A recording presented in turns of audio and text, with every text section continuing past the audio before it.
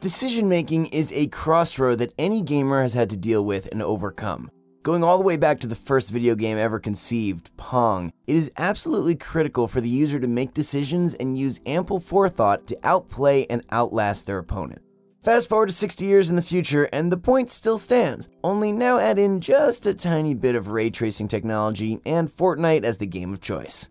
What's good, everyone? It's me, Dan, once again, and this time around, we're taking an in-depth look at the decisions you make.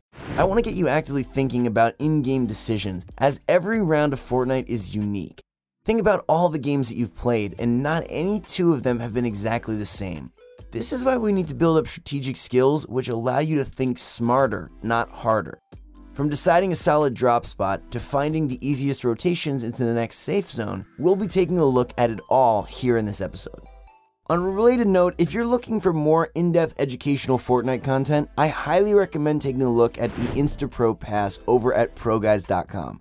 Purchasing a Pro Pass will unlock a wall of content, mastery courses, and multiple live coaching sessions with real Fortnite pros. Once you buy the InstaPro Pass, my first course recommendation is the Arena Late Game, which similarly covers content related to decision making. Elevate your game today. Link, as always, is in the description down below. Let's kick things off by talking about drop spots.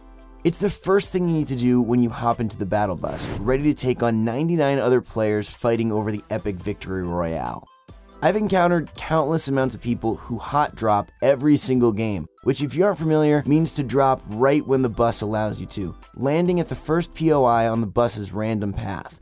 If you find yourself doing this out of boredom or lack of knowledge, I'm here to tell you to stop. Seriously, stop right now. That's the first mistake you're making, putting yourself at a statistical disadvantage right out of the gate. We need to think analytically, and it starts with acknowledging the bus path and how populated specific land spots will be. Think about all of the named drop spots on the map and consider how much loot is at each spot. Typically, the rule of thumb is more loot equals more competition. Paradise Palms, Tilted Town, and Happy Hamlet all come to my mind when I think of high loot density, which also is accompanied by stiff competition. Now, if you feel confident with your early game engagements, more power to you. But my goal in this video is to get you to think about securing more wins and less risky engagements. So having to fight more off spawn kinda defeats the purpose. To really hit this point home, let's take a look at Clicks, who's playing trio scrim matches with spades and crims. Given that the loot at Pleasant Park isn't anything to fawn over, especially compared to the previously mentioned Paradise, Tilted, and Happy drops, it has a higher chance of being uncontested.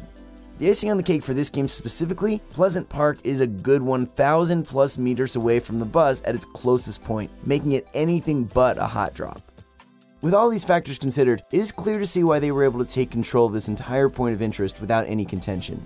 Looting without the risk of early game fights, which basically boil down to 50-50s anyway, gives you much more time to loot, farm mats, and generally get stacked for the inevitable endgame. On the complete opposite side, we have Booga landing at Salty Springs. After a bus path that directly crossed paths with the popular POI, I'll just let you guys take a look at this. Take the gun.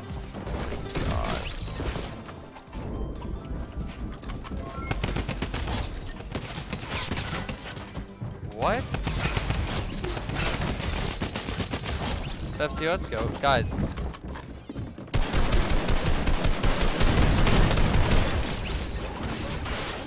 Guys, do not kill me, please. What am I playing? Obviously, some of his fans wanted a bit of airtime, but others were dead set on going for the kill. This example is a bit exaggerated due to the fact that not as many people will typically go salty in an average game, but the point still stands. People are not afraid to fight for the loot, and if you think you can't handle that, I highly suggest taking the more passive route.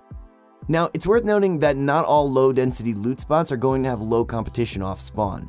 This is where the bus route comes into play, and for example, if the bus flies right over your potential drop spot right at the start, it will usually have more competition.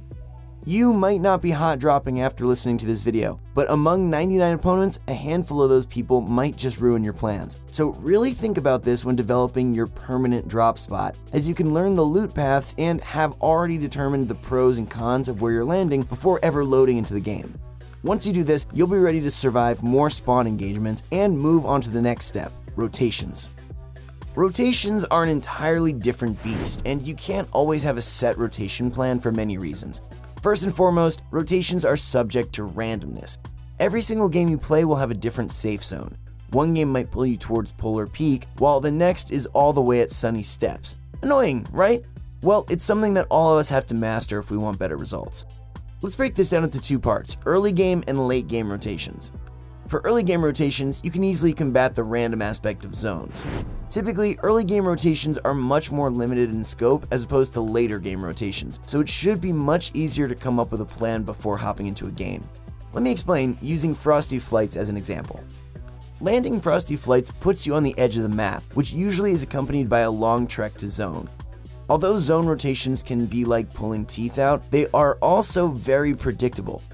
Looking at the map in its entirety, you can see that the zone can really only go up and or to the right. So what you'll want to do is have a plan for each scenario, a north rotation and an east rotation. When the zone pulls north, if you did your research, you'll be able to pass a house that has 3 chest spawns and a handful of floor spawns. Additionally, you'll get some huge coverage by running through the forest. Every little bit matters to give you the safest rotation possible. Now, if the zone pulls east, then you also have a plan. Again, doing your research pays off, folks. You'd know that there's about 5 chest spawns along the backside of Polar Peak. To accompany additional loot, traversing this path also has some dense forest cover, which also grants materials. Doing simple VOD reviews on players that land at Frosty Flights, such as Dubs and Mega or Stompy and Tashinkin, would have made these rotations glaringly obvious.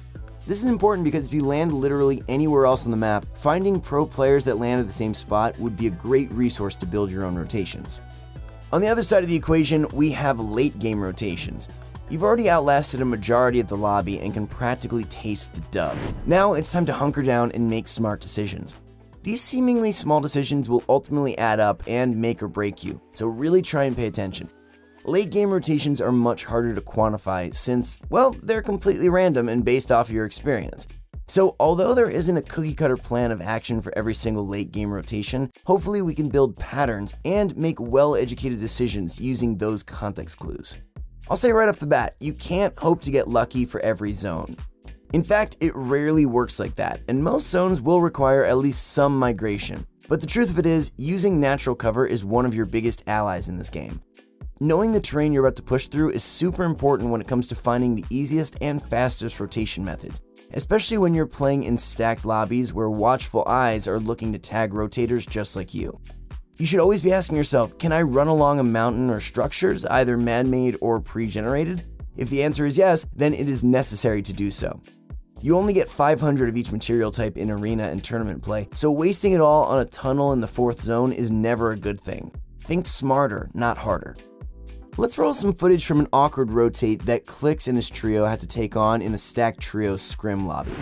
Clix realizes right away that he is in a bad spot and communicates to his teammates that they need to go now or the situation will only get worse. Not only does he acknowledge, he also looks around and forms a plan. Hug the mountain, he says, in an effort to create the least amount of resistance possible. Not much resistance yet, but there's still a huge stretch of distance until they are safely in the next zone. His teammates take some pot shots at the opponents also rotating to zone on their left, but Clix hastily calls them off in an effort to not cause more attention to themselves. Smart move, Clix. At this point, it becomes clear to Clix that they can't push past the mountain they've been using as cover this entire time. He decides to temporarily base up and allow his teammates to catch up. This is smart as he's already made the decision to use one of his impulses. Think of it as a trade-off, using one impulse to safely rotate 3 people to zone instead of having to use, say, 500 mats to tunnel in a totally exposed zone at risk to AR or explosive spam. So much could go wrong, and at this point the risk-reward of not using an impulse here is too high, so they opt to go for it. The entire rotation costs them 1 impulse in probably the most stacked scrims of North America. Clix even comes to his teammates as to why hugging the mountain is important. So if you don't want to take it from me, take it from the horse's mouth. By building up these rotational strategies, you will be able to traverse through the later zones, use less mats, and lower your odds of getting spammed by the entire lobby, a probable death sentence. When push comes to shove, not every situation will go your way. That's just how a 100-person battle royale works.